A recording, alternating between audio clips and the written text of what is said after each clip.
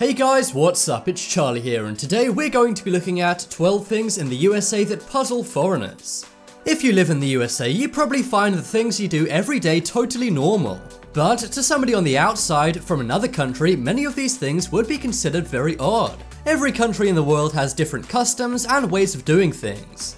And oftentimes, to tourists and visitors, these things can seem weird. Well, today we're going to focus on just one country, the USA, and the things they do that puzzle foreigners everywhere. Before we get into it, why not subscribe and press the notification bell too. Coming up first, we have prices.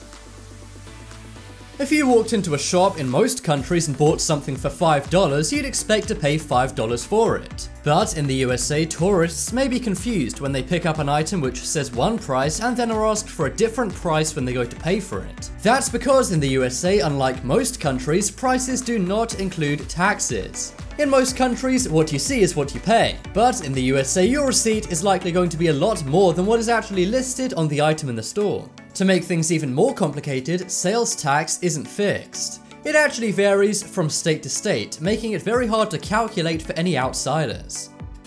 Next up is public bathrooms.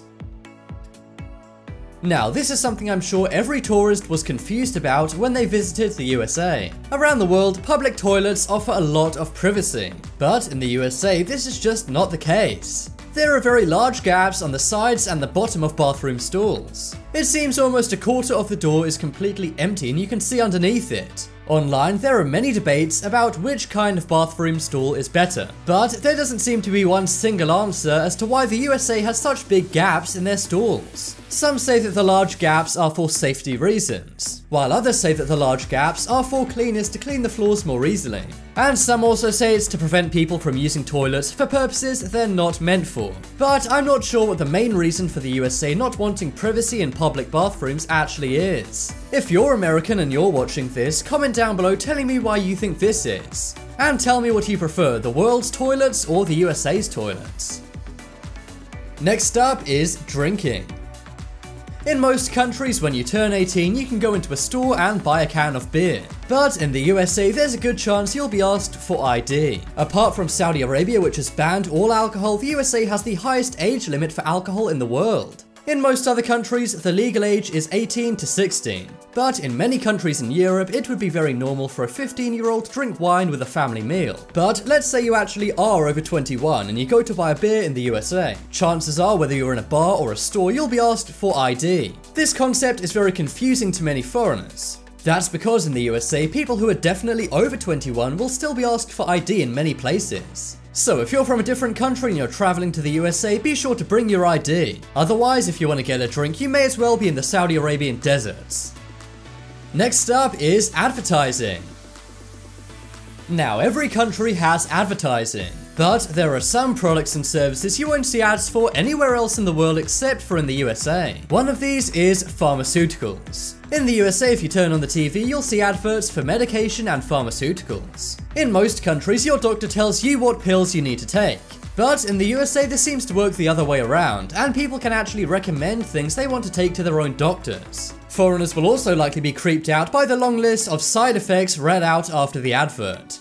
Another thing you won't see in many other countries is adverts for attorneys. 60% of the lawyers in the world are actually in the USA, and America holds the #1 spot for the most lawsuits filed out of any country on Earth. That's probably why you'll see divorce attorneys, personal injury attorneys, and many other attorneys advertising all over the place in the USA. You'll see them on bus stops, billboards, and even on the TV. Next up is pharmacies. So we've already seen how confusing it is for foreigners to see pharmaceutical ads on the TV. But foreigners will be equally as puzzled going into an actual pharmacy. In pharmacies around the world, things like pills, ointments, and hygiene products are sold. But American pharmacies actually seem to be bad for your health. Pharmacies in the USA seem to sell, well, everything. But most strangely, they sell things like candy and sometimes even cigarettes. This is because in the USA, pharmacies double up as convenience stores. Many of these stores will also be open 24 hours a day, which is another thing which is very odd outside of the USA. Next up is greetings. This is something that always confuses first-time visitors in the USA. When an acquaintance or somebody working in a store says "how are you doing," they're not actually asking how you are. In most other countries, if you say to someone "how are you doing," they'll go into a big long explanation about how they are. They may tell you what they've been up to and also how they're feeling about life. But in the USA, "how are you doing" simply means hello. So if you're an American and you're meeting a foreigner, don't ask them "how are you doing," instead just say hello and how do you do. And if you're a foreigner going to the USA and somebody asks "how are you doing," don't talk about your health or well-being, just say "good, how are you?" Next up is tipping. We've already seen how foreigners are often thrown off by the sales tax in the USA. But another thing that will confuse foreigners in the USA is the concept of tipping. In many countries, it would not be considered rude not to leave a tip after having a meal. If the service is good, you could put a few extra coins or leave the change on your table. But non-Americans will be surprised to see that sometimes you can tip up to 20% in the USA. And don't expect your server not to mention anything if you don't leave a tip. If you don't leave a tip, they may ask you on the way out, was everything okay or was something wrong? That's because tipping is seen as something you must do in America, not just something you do out of kindness. So if you're planning on visiting the USA, maybe take a few extra dollars along for the tips. Next up is sir.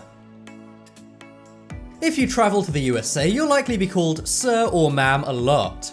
Well, don't worry, they don't think you're some kind of world leader, that's just customary in America. In the USA, especially in the South, it's very polite to call somebody sir or ma'am. However, in the rest of the world, this would be seen as very over the top. In the UK, school kids may call their teachers sir and miss. And when somebody gets an official knighthood in the UK, they are called sir. But in the USA, you don't need to do anything to be called sir, so don't take it the wrong way if somebody says that to you.